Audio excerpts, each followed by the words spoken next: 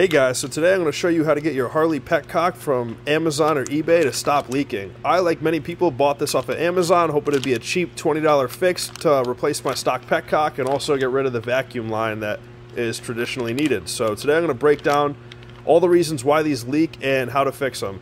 So the tools that are going to be required are a Phillips screwdriver, a type of sealant, either Seal All or Permatex Gray. I prefer the Permatex Gray. It's fuel resistant, ethanol resistant mainly, which ends up killing a lot of the other sealants. And also you're going to need an assortment of O-rings, either from Harbor Freight or your local hardware store. And I'll break down why you need everything and how to install everything right now. Alright, so there was two main problems that I saw on the reviews when it came to this Amazon or eBay Petcock. The first one was A, it was leaking out of the face right here, where this knob turns to turn your fuel on or off. Or B, the second issue was that it was leaking out of the threads down here below the nut, or above the nut. Either way, it was leaking out of the threads right here. So I'm going to break down both of the issues and how to fix them now. So the first thing we're going to do, if yours is leaking from the face right here, we're going to go ahead and pop these two Phillips screws off, and I'll break down why it's leaking and how to fix it. Alright, so now that I got these two screws loose, now that I got these two screws loose, we're going to pop them off. And then we're going to pop this front face off.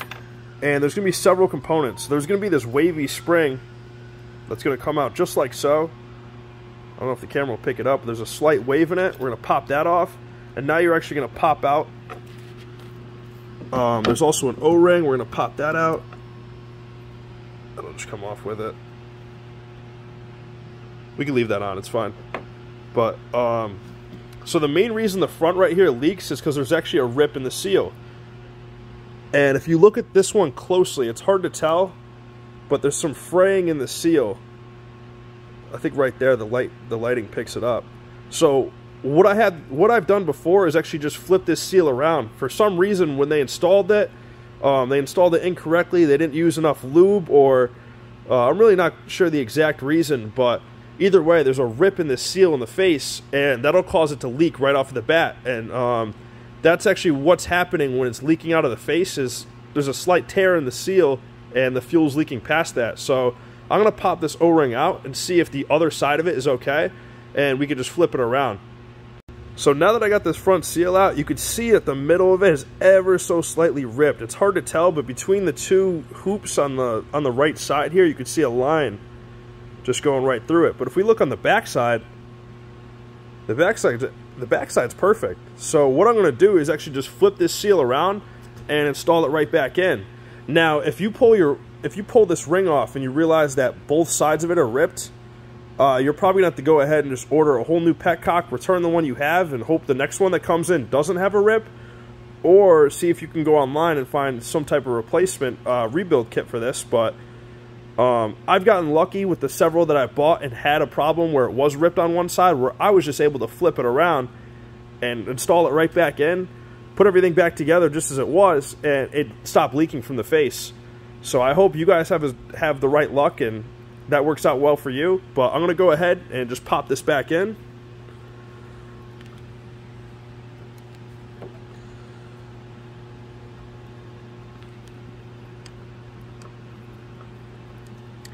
Now that that's popped in, we're going to go ahead and just install everything just the way it was.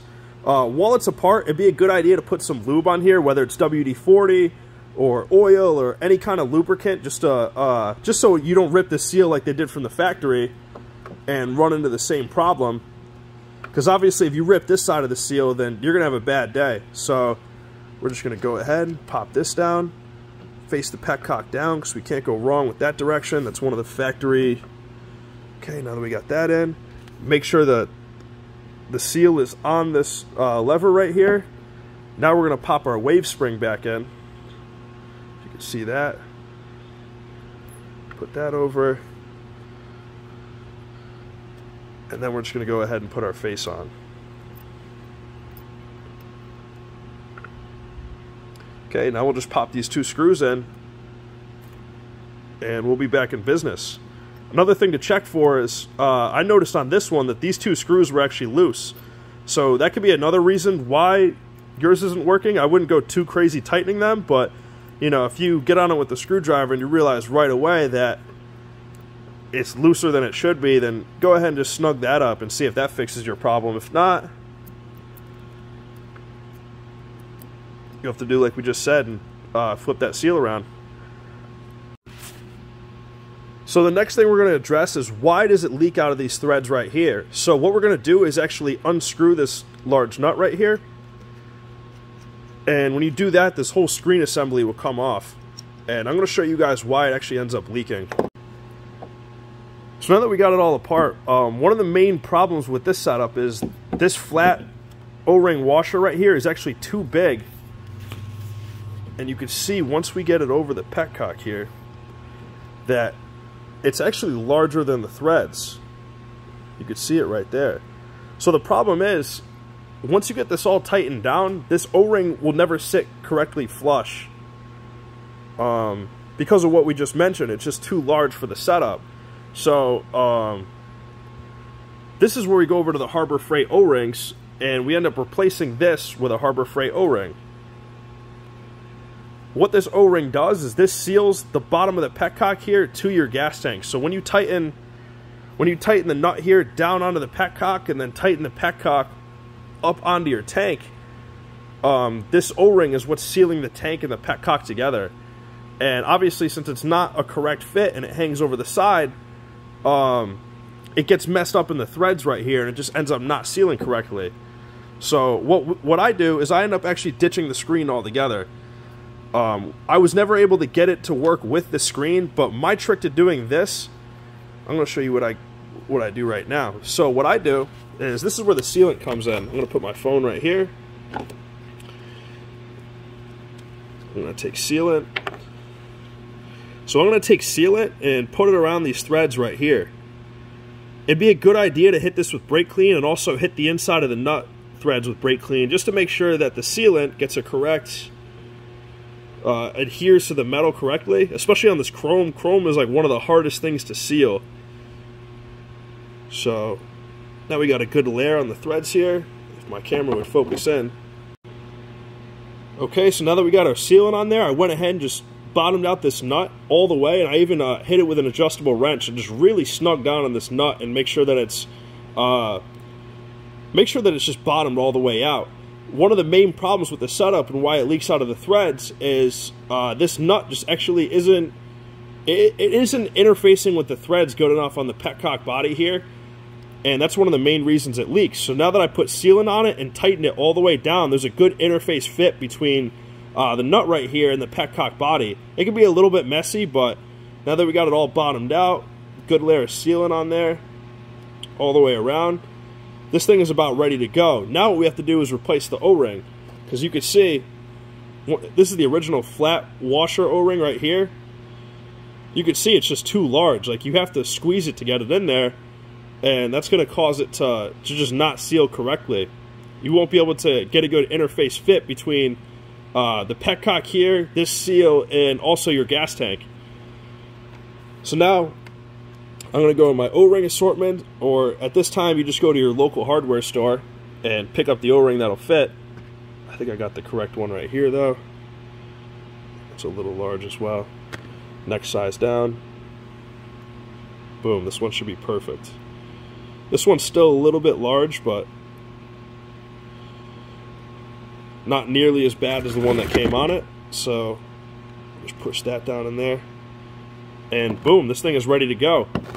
At this time, you also could put a little bit of the Permatex sealer in the O-ring area if you really, like, if you want to get crazy with it. But I try to keep it away, because all that stuff can end up in your fuel system, and that can just wreak havoc on all your fuel lines and everything else.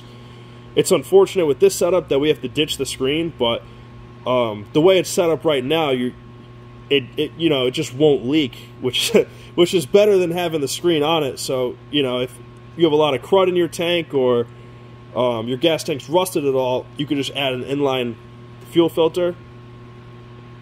But yeah, at this time, this thing is ready to install in our gas tank. So now I'm going to pan over to my Harley and get this installed, show you guys. Alright, so now we have it installed on our bike. So all I did now is I just screwed the whole Petcock body onto my gas tank right here on my Sportster. And when you're installing it, make sure you don't loosen it. And also, don't tighten it by the nut. You want to screw this on with the whole body. But like I said, you don't want to loosen this because that's going to ruin the contact. It's basically going to shear the sealant that you already have set between the Petcock and the nut right here. So you want to turn this whole body, and as soon as you notice start to tighten up, get it in an area where you can still turn it on and off, but also get this body tight. That's kind of the trick with this setup, but it's worked flawlessly. I've had no issues with it whatsoever. Granted, my gas tank is clean on the inside, so I didn't need to add a fuel filter or have the screen on the Petcock. But yeah, this thing works flawlessly. It's sealed perfect, no issues. Maybe we could put all those bad reviews to rest now that you modified it and did the Boosted Bikes mod to your Harley Petcock. But yeah, if you like the video, give it a thumbs up. Comment down below if you have any questions or, you know, have any concerns about the setup. And yeah, I'll see you guys next time. Thanks for watching.